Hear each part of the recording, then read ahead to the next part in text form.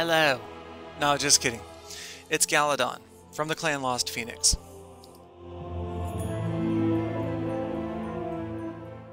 Here with another installment of the Clash of Clans attack series.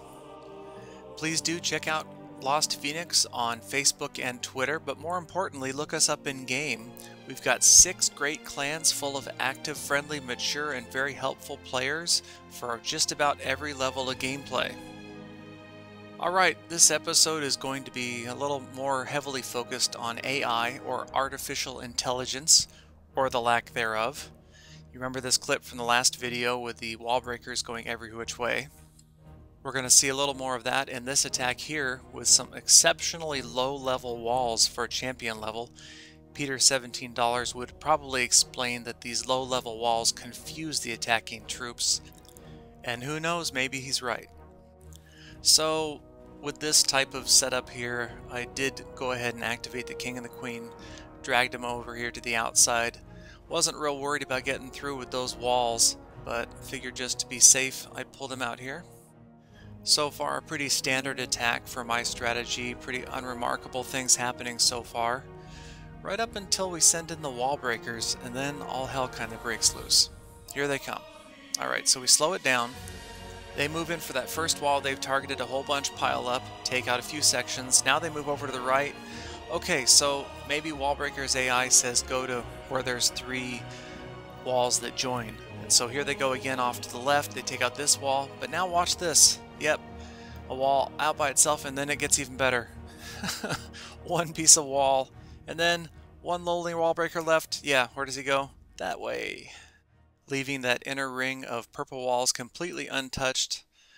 I have no words.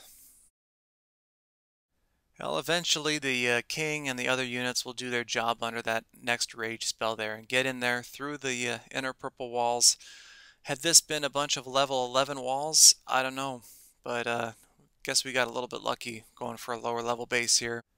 Those defensive structures weren't fully upgraded, and that definitely attributed to an easy 100%, plenty of time left. Managed to wipe out all of his structures. He's obviously made it to champion level on offense and not defense. Good for him. That's not an easy thing to do. Alright, on to the next one. Ozgur from Made in Turkey. He's got more of a traditional looking southern teaser base with a slight variation, so I went ahead, sent in the golem, sent in a few wall breakers. Once the defenses were distracted, they got through that outer wall pretty quickly. Now the units should be able to focus mostly on getting through that inner wall. Well-timed mortar shell takes out almost all my wall breakers right there, and we do fail to get through that inside blue wall. Okay, so it wasn't really a well-timed mortar shell, it was more like a poorly timed release of wall breakers. Nonetheless, with the structures on the outside pretty sparsely located, hopefully we'll get rid of most of them with those outer wizards, and the heroes will focus on getting into where the town hall is. Now, I've already had to drop my second rage spell, which is earlier than I'd like to, but we're pretty much up against that wall now. There's no structures close to the left or the right, so it looks like they will be focused on getting through that blue wall, which hopefully won't take too long. Freeze the Inferno Tower as it's focused on the Queen. She's a little bit low on health, but we're going to get through that wall, and hopefully that rage spell extends far enough. One more freeze spell. Wasn't really needed, but there goes the Town Hall. It looks easy from here, but as you look closely, you can see that it was really close to not being a successful attack. Barely got the town hall, barely got 50%. It was a big offer though, 25 cups for 2 stars. So we'll go ahead and move on to the last attack of this video against E-Scorpion, or Escorpion, whichever you prefer. The nickname for this attack would probably be, if the wall breakers do their job right, it doesn't really matter what the king and the queen do.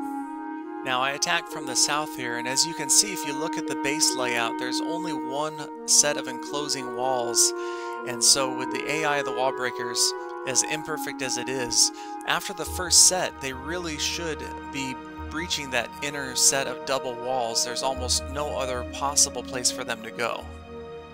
And once they've made that hole there, it's just a matter of time before my troops find the town hall. Here they go. There's the inner double wall. Not quite gone, but I've got a few wall breakers left. They're going to run through that rage, and explode right there. There we go, we've breached the hole. Now the king off to the left, the queen, she goes off to the right.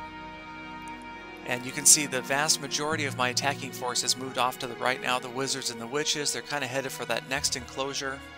Now here I do get a little bit lucky. The witches turn to the left and focus on the next closest structures, those defensive structures there. Their skeletons are already moving in. There's a couple of mini golems inside now. The Inferno towers are out of juice.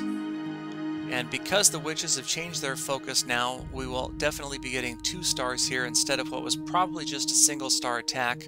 Massive number of skeletons, the witches still inside that well-placed rage, and there goes the town hall. It's always nice when you can lay down the rage spell that will work both outside and inside a wall that your troops are about to go around. Just the perfect radius, and not enough for 3 stars, but pretty close, and another good score, 18 trophies, starting to get lower offers here as we move up the ranks. And that is going to wrap up this edition of Clash of Clans Attacks. Thanks again for watching. Appreciate all you subscribers. Try to spend a little more time on Global, and maybe we'll have another giveaway coming up in the next week or two. I'll also be working on a defensive video showing some failed attacks. Not that I always win on defense, in fact I rarely do, but it might be nice to have a little change of pace. Alright, as always, please check out the clan Lost Phoenix. Or should I say the clans. I had a chance to visit most of our feeder clans last Sunday, as a lot of our champions do move around from clan to clan on Reset Sundays. So please join us and clash on!